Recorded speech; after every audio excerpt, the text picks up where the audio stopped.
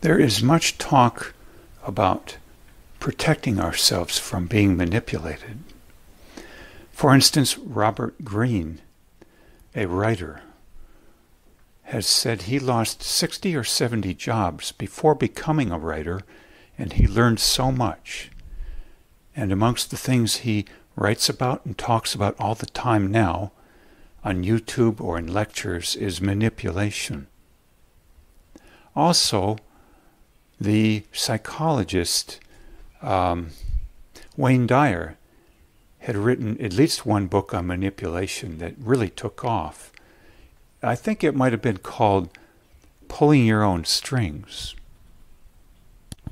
Or it may have been called, alternatively, Your Erroneous Zones, or both of these books to that effect, manipulation. Now, I believe in my own mind from writing and clarifying things that manipulation is seeking short-term expediency to seemingly get the biggest bang for the buck in the short term, but I believe you almost inevitably pay the piper down the line. You have, in essence, blowback down the line. It comes, quote, to haunt you. If in no other way than feelings of guilt and trying to evade guilt feelings by isolating, or constant blame shifting, or both. I like, too, phrases from scriptures sometimes, including, don't build your house on the sand, or words to that effect. In other words, don't build a life based upon something shaky, including a short-term expediency way of life involving manipulation or shortcuts. Now, certain shortcuts can be taken. I would call that a long-term expediency way of life, like mowing your lawn with a lawnmower, not tweezers or scissors. That's a long-term expedient way of life, I call it. But all too often, we hear these words then, and I believe tied to short-term expediency or manipulation or what have you. Words like, he or she is a flim-flam artist, or a con man, or a fraud, or trying to get over on us, or they have a scam going, or words like they pulled a fast one on us, or they stabbed us in the back when we weren't looking. Or, often the word lie, lie, lie. Words too, and procedures involving blame shifting in general. Now, there's a man 2 years ago I ran across, Ayman Aghi, who puts out a lot of information on course creating and entrepreneurship. He has fascinating videos, I believe 2 of them on YouTube about his life. Fascinating. Amongst the things, though, he said that struck me to this day is you can't skip steps. Well, I suppose sometimes you can, as part of an overall efficient strategy of optimizing, but then I don't think we should call this skipping steps per se. Maybe he should better have said in the long run, don't skip the essential steps. He didn't say, though, there can be quite a bit of work involved in doing that approach in life.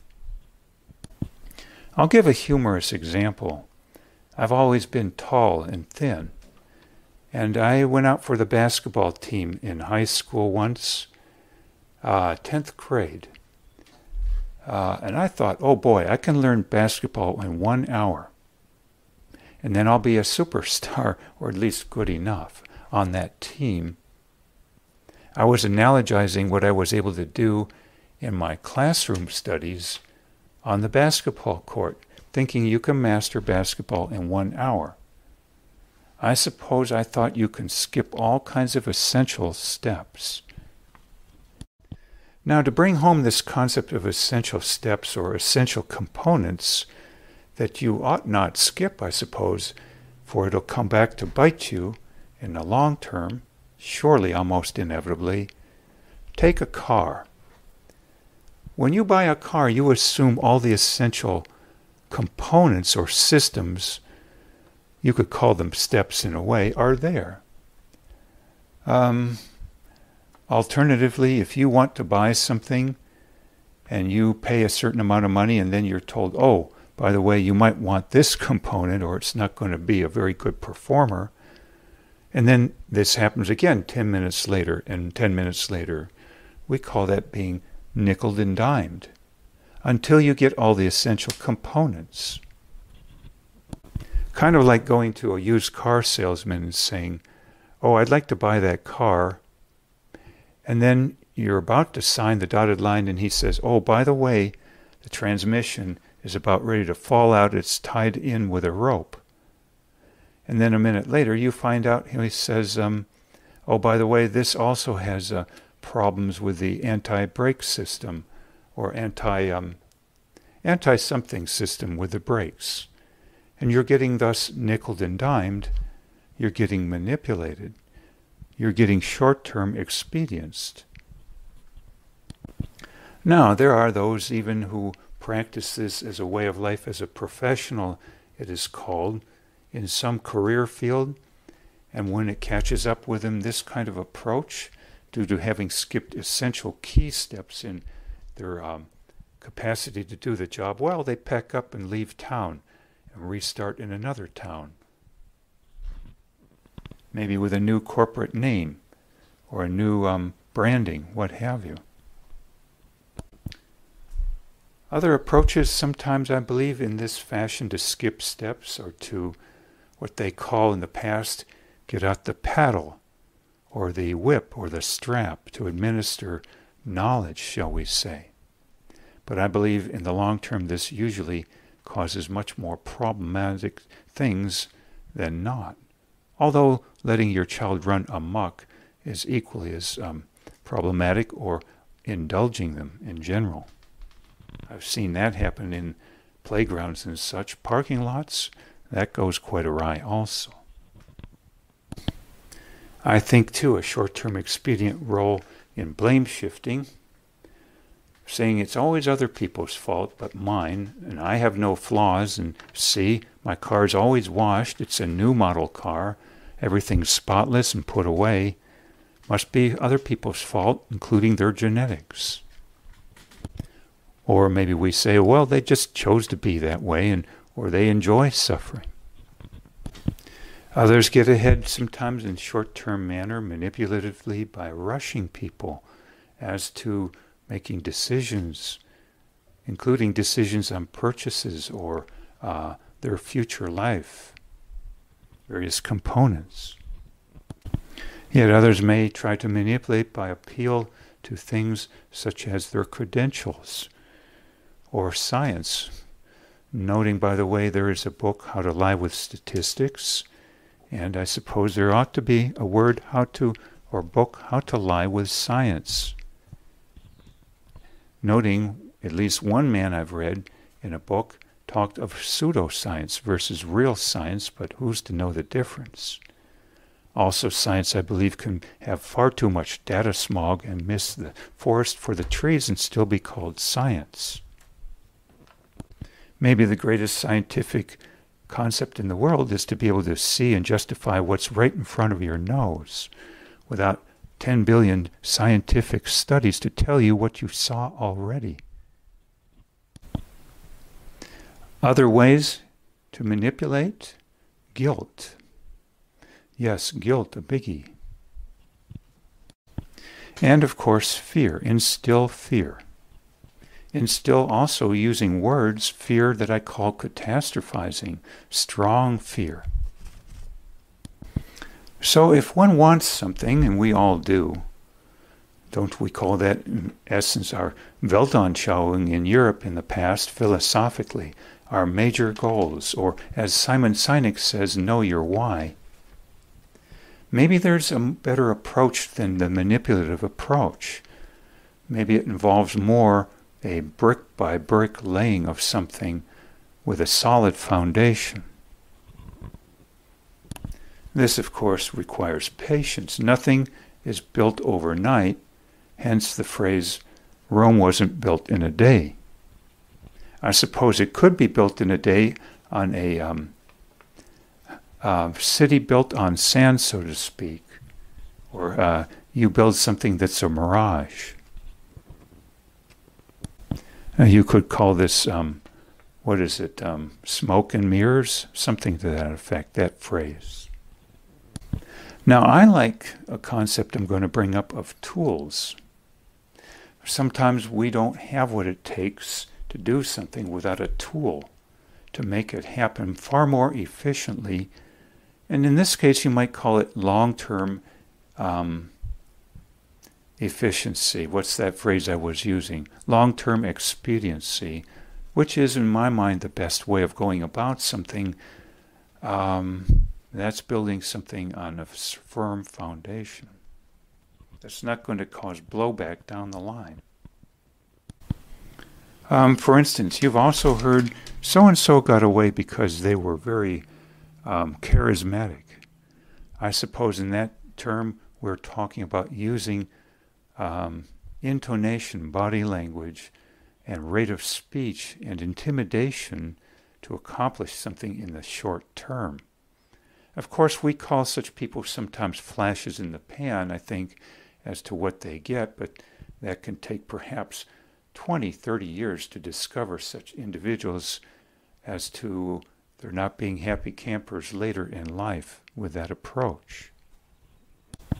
For instance, a lawyer in court probably has a couple key ways of proceeding forward. They can rush the audience. They can appeal to their credentials and awards. They can intimidate. They can be, quote, condescending. In other words, put others down in the audience, jurors, judges, who knows what, to destroy or reduce their level of self-esteem and pump theirs up. And if I didn't mention already, they can rush people. I think the word flim-flam artist or city slicker comes to mind to exemplify that concept. Now, Abraham Lincoln, the lawyer and statesman and president of past, used logic and thorough preparation, and usually strove to have great levels of respect, or just backed off and said nothing for long periods of time, sometimes if necessary. A form of what I call, in a sense, tongue-biting. Or, as some say, waiting until you have the right words, or the best words optimally speaking. So, Lincoln used sheer logic, thorough preparation, especially in terms of knowing both sides' arguments and mindset backwards and forwards, or so it is said. Use of the optimal amount of respectful words and the optimal amount of waiting until you have such. Biting your tongue when necessary. Maybe also playing cat and mouse games when necessary. And as per one man who calls himself a member of the Black Swan group and wrote, "Never split the difference." I think his name was Chris something. 2 key points come out in the videos he has put out for free on YouTube. Number 1, high levels of respect accorded to others, and I suppose oneself too. That goes without saying. And secondly, don't rush people in their decision-making, in their thinking. I notice Brian Tracy has essentially said the same thing, especially with regard to this, don't rush people. Now, in an audiobook I've listened to by Napoleon Hill, and he discusses in there times he's talked with Andrew Carnegie, who had funded and encouraged him earlier. He talks of a key component here of optimal relations or harmonious relations, and how much better life will go if you have achieved that, relatively speaking. Dale Carnegie, I notice, has said exactly the same thing. He essentially said in How to Win Friends and Influence People that if you achieve such, people will be like putty in your hand, or words to that effect. One of these individuals had said that. Not that I would like to use that phraseology. It sounds a little manipulative, but at any rate, you probably get my drift. My cutesy little analogy with a lot of truth, I think, is if one comes to that point in time of very great people relations, then I think life kind of lets you in by the back door without paying the huge cover charge and having to stand in the long line out front. Whether it's some great nightclub, but analogously speaking, anything in life. You're allowed in the back door, quick entry, a note of recognition passes between the people. This guy's okay, let him in. You're just taken as an okay guy. You're on the good side of the friend or foe evaluation process. I noticed this, for instance, with a photographer, now perhaps in her 80s or 90s, if still alive, Liesel. That might have been her first name or last name, from Europe originally, if not still. She achieved a point at which she could get into the White House within 5 minutes, through the back door, basically. I've also observed that you will be basically handed all kinds of things free, or discounted heavily, various items, or get them quicker than Jiminy Cricket or with great credit terms. You'll also be passed along to you their friends' names, where to go for the best this and that job at the cheapest price, how to make allies quickly, and so on. You'll be given the best information. But to get to that point is to have to work on yourself very, very hard. As one dating coach I had read, might have been Wygand, and the name pops into mind, said, many people of both genders, male and female, don't work on themselves enough, but think they have arrived. And for the older gentleman, say, wanting to date or marry or whatnot a younger gal, he often, this dating coach says, misinterprets that he has it made in the shade because of lots of money or some kind of clout that way, but he has not worked on himself and is fooling himself. He took the short-term expedient way. I think, too, then, that's why we hear the word improve your character or your reputation. Noting, by the way, I noticed listening to a video a week ago on a German general from World War II, Rommel, that ironically amongst the Allied forces he had a lot of respect accorded or felt in the Allied forces. And in fact, Hitler disliked him so much, maybe he wasn't the greatest in terms of respect level toward Hitler, that Hitler forced him to take poison, lest his whole family be killed. Now, I'm not going to comment any more about any Nazi, so to speak, any person in the German forces in World War II, but at least he was an unusual bird, I think. In fact, Evy Poumpouras and Chris, somebody or another, again, who has written Don't Split the Difference, and there being a few others also who have written books, say, from the CIA perspective, all talking about how if you accord somebody you are interrogating or wanting to arrest high levels of respect, and basically that they've never gotten before or rarely from any other source, you not only extract confessions, but literally almost lead them by the hand willingly to prison.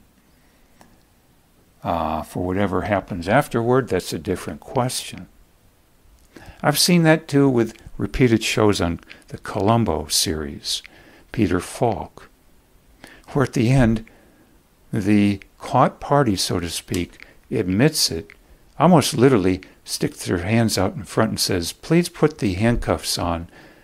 And I love so much that you gave me respect that I'm glad this is all over. And thank you for taking me to the donut shop, and a cup of coffee before police headquarters is almost the next word. So we can influence greatly, I think, by building brick by brick, respect level, and non-manipulation. We can build it through our words that are respectful. I do believe this. My father had a PhD, still does, in English literature, and this was impressed upon me greatly early on, as well as later watching many videos and reading on this. And as far as the tools involved, rather than, quote, manipulative tools, consider this movie, this Western, Quigley Down Under, featuring Tom Selleck. Yes, a Western, fascinating movie in many respects, of a man, I believe in Colorado it is portrayed, who was hired to go to Australia to shoot Aborigines. But he balks at this once he finds it out to be the case, and the story plays out. But the thing is, he's an excellent marksman, bar none. He has a certain tool, and it's not flim-flamming people per se.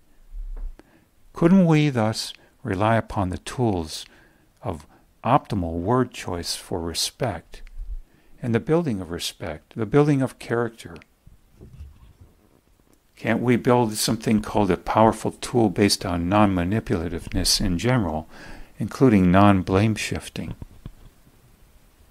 Can't we give people the time to think things through rather than being forced by being rushed? I close finally with this fascinating video available on YouTube by Evy Poumpouras. It's a TED Talk. Words, your most powerful weapon. Evy Poumpouras.